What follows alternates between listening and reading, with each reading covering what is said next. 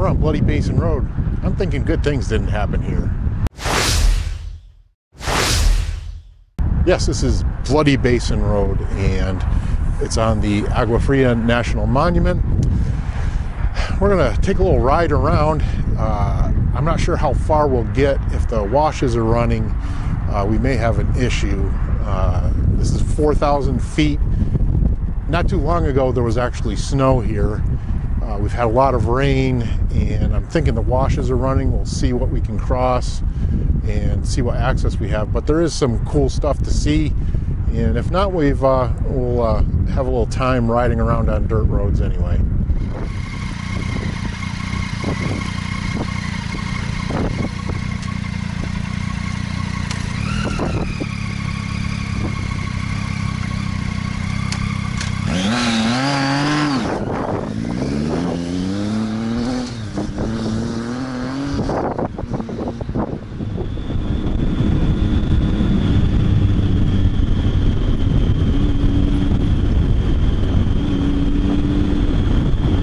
There's a whole bunch of information on the Agua Fria National Monument, but you're going to have to look that up. I forgot to. Basically, you all probably know what a national monument is. You can't do much other than ride on the designated roads. I don't think you can camp here. There's lots of restrictions. Anyway, Agua Fria refers to the Agua Fria River that rolls through Black Canyon, and this is kind of high desert area. Like I mentioned, it's about 4,000 feet, a little more than that, and it's a nice ride. You can drive most of it with, you know, something with decent ground clearance, and you don't really need four-wheel drive.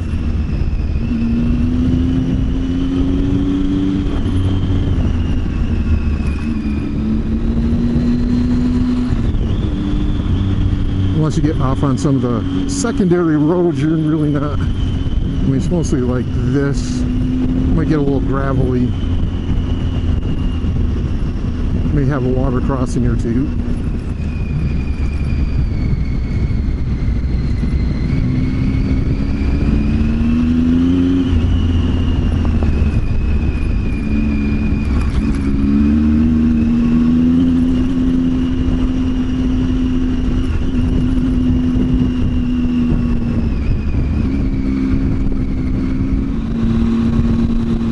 From the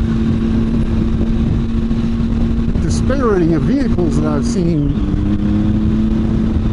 travel past me as I was gathering my thoughts and equipment,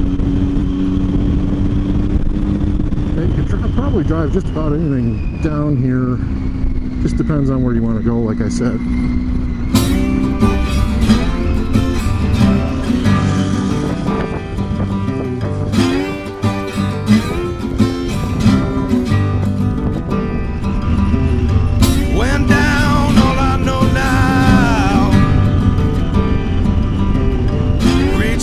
But nothing's left to hold.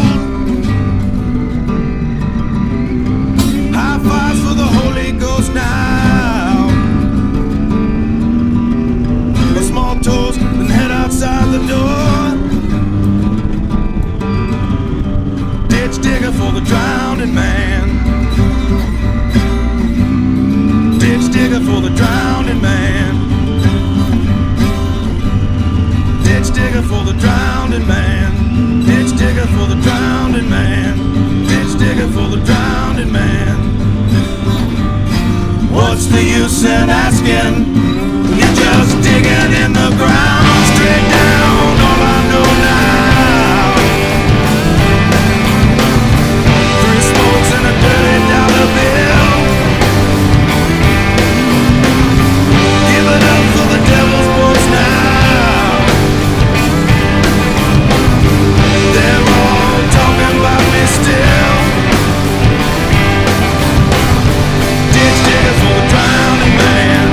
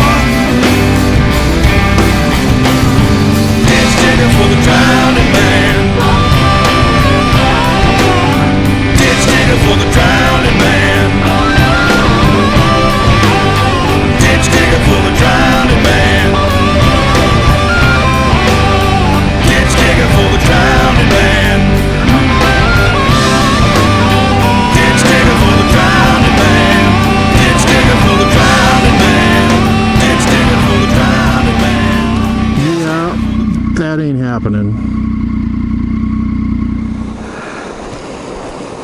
Well, you can see where the water level kind of came right up here. That's where all that silt pushed up.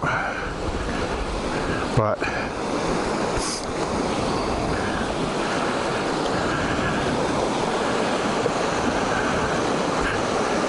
I don't see me crossing that. Doesn't look like a good idea. Probably be fun in a kayak though. I know we've already seen some UTVs come through here. I suppose you could get through with a Jeep or something, but seriously, you are taking your chances with these washes because you never know. But I think there's a concrete base underneath that, just like it is right here, which might help. But they just fished a pickup truck and a horse trailer out of a wash the other day. I don't want to be fished out. 30 miles on the Gulf Stream, I hear the south wind moan. Bridges getting lower, the shrimp boat's coming home. The old man down in the corner slowly turns his head, takes a sip from his whiskey bottle, and this is what he said. I was born in the rain on the Poncha train underneath the Louisiana. They would come up with a way to transmit power without wires. These are like great zip lines. Come around every June. The high black water, a devil's daughter. She's hard, she's cold, and she's mean. But nobody taught her it takes a lot of water to wash away New Orleans. Man came down from Chicago, he gonna set that levee right. He said it needs to be at least 3 feet higher, it won't make it through the night. But the old man down in the corner, he said, don't you listen to that boy.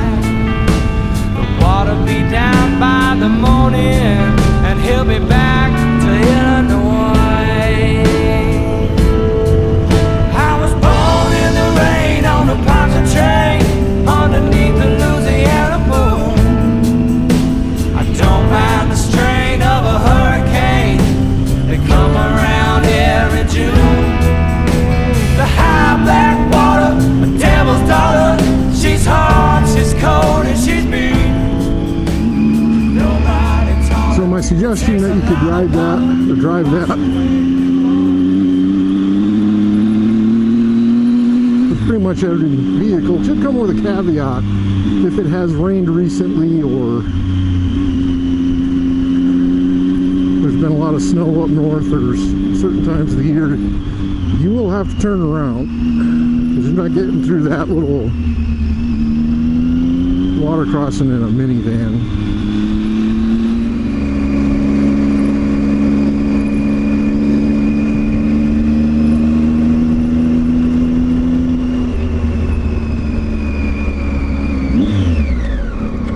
Well, while I was coming up with Plan B point 2.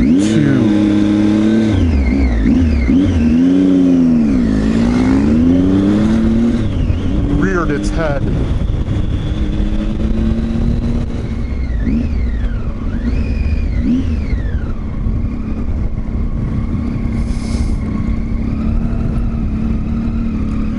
It's a primitive road.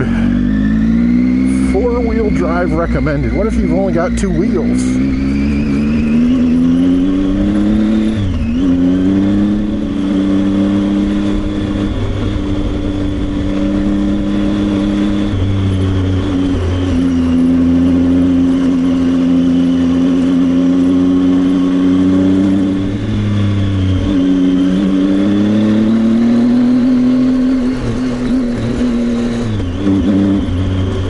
Ruddy, cause it was muddy. I'm a freaking poet.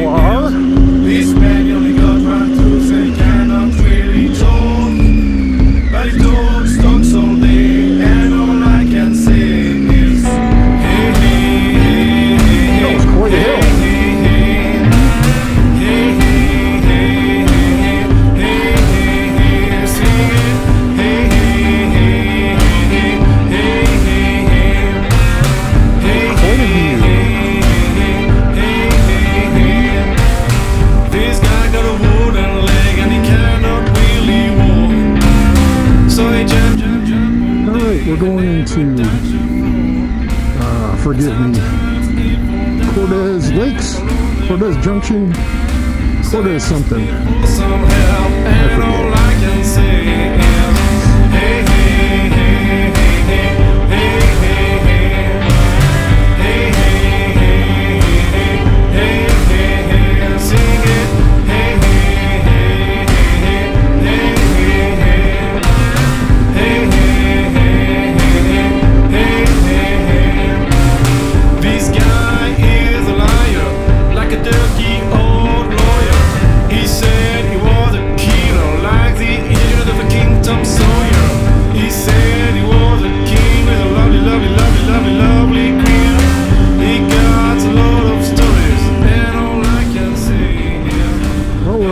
Opposite side of I-17 from Bloody Basin. There's some scenic stuff over here.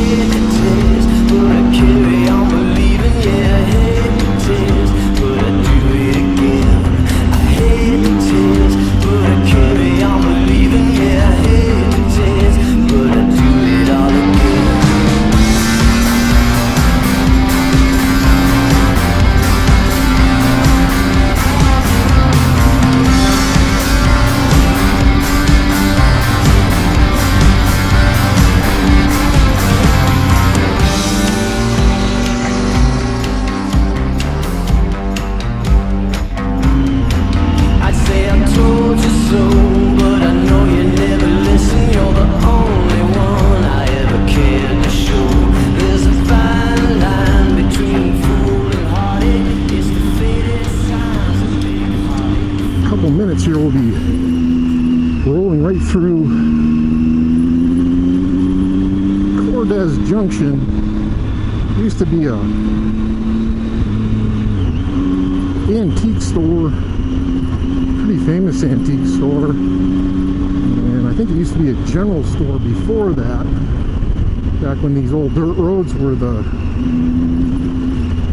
way to get around. I don't think it's functioning anymore.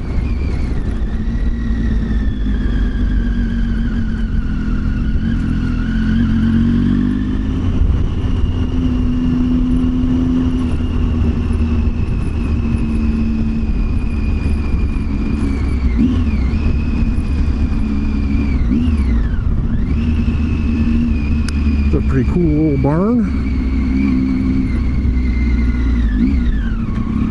Grab a quick pick.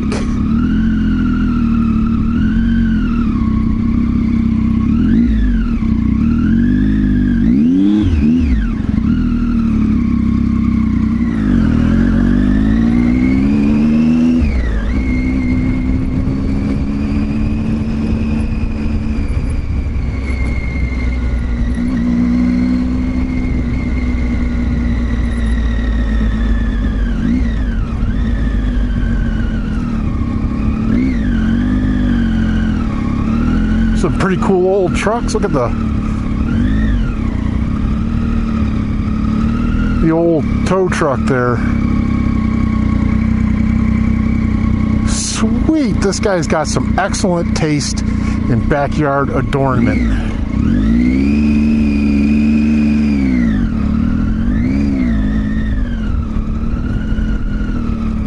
Just wanted to let us know not to stop. Store is closed, but that's the place. Kind of a antique store, general store kind of thing, but I guess they're sick of people stopping by. I'm stopping on the road, so I ain't bothering nobody.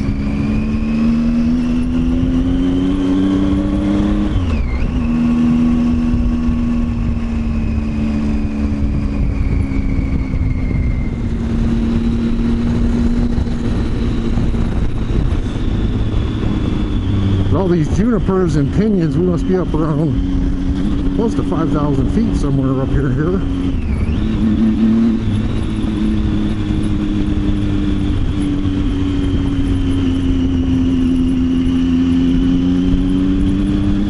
Little four-wheeler convention back there.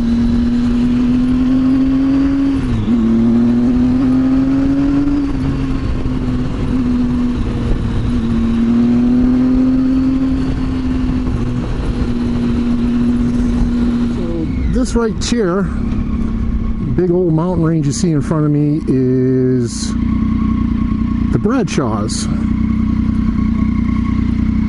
And if you can look, that center stack of hills there, and actually right over here too, is snow on the top. That's up where Crown King is. I don't really feel like riding a big, heavy 400 and some odd pound adventure bike in the snow. I know people do it, but not me.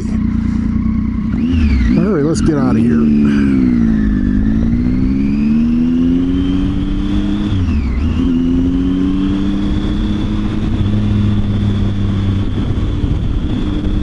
This is quite the little steep grade. I'm trying to remember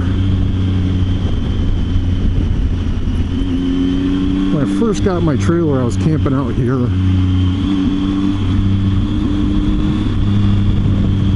Place I call Tres Cruces because there's 3 telephone poles within 100 yards of each other on a little knoll that looks like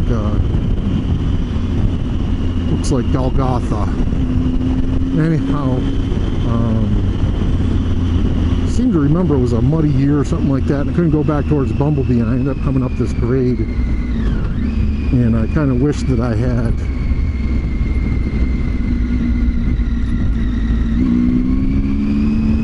gone through the mud.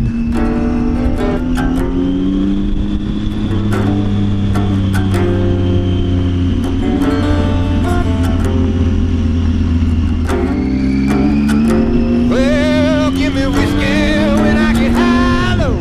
Give me shine all the time, baby. Get that front door when I gotta get low, yeah. Oh, get a Miller Lite when I make it right,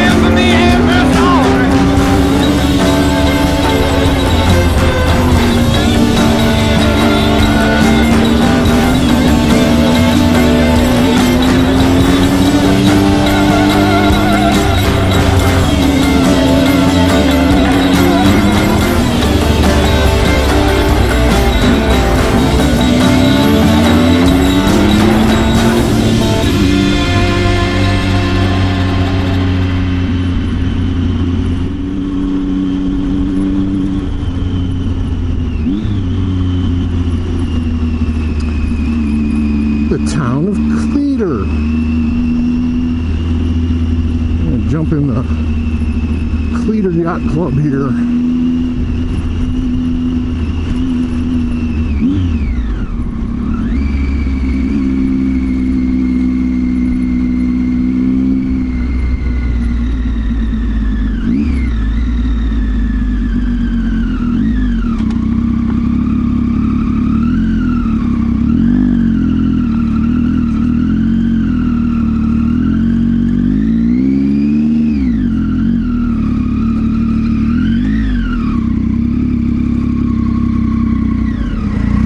I'd stop in for a hot dog, but they look pretty stinking busy, which is a good thing. I like to see these places populated, patronized. Let's go down the rail grade.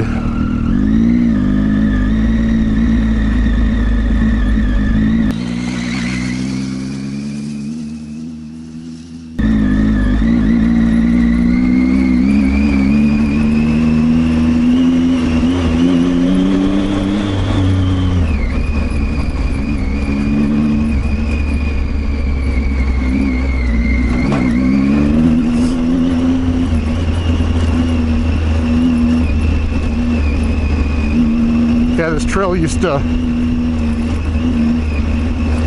be the rail line that served Crown King.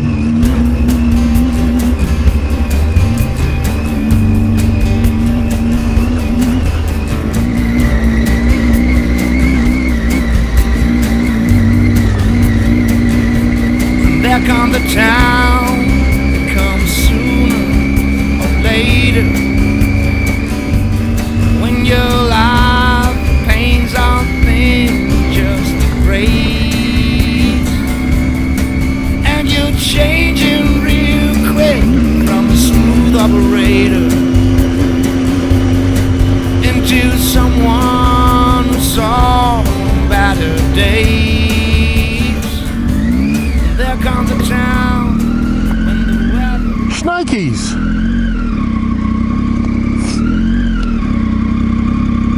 I heard it was full. I really didn't want to go down this grade, but this is where the old rail bridge used to be.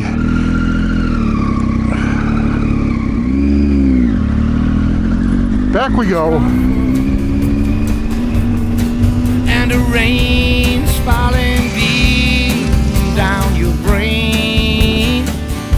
You lower your head, but the shit's getting tougher. Feels like being a dog on a chain. I hit the road and don't get rusty. Come on, Bill, out of bed. Life is dirty, Out of cleater. life is dusty. You're to clean me. Well, I appreciate you watching. Please comment, subscribe, like and share. Adios. Of thunder, you know that's the voice of life's fight. Come on, get out from under. It's the grumpy boys' strike. There comes the time.